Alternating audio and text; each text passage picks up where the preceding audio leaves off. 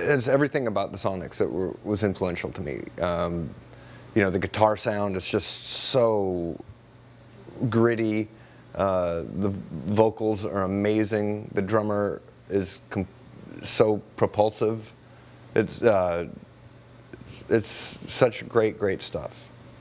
And you know, I had no, like when I first heard the Sonics, I was not singing in a band. So like I had no idea that, like, you know, a few years later that Jerry Rousley would be one of my vocal models, you know, like one of the people that I really look to in terms of how this should be done. Some of the covers that they do, like Dirty Robber, you know, the Wailers song, that's awesome, and Have Love Will Travel. And they do the best Louie Louie by far. Of any of the many Louie Louies that I've heard, theirs is by far the best. I think there was people who hungered for something that was better than the commercial crap of the day, of the 70s and the 80s and now.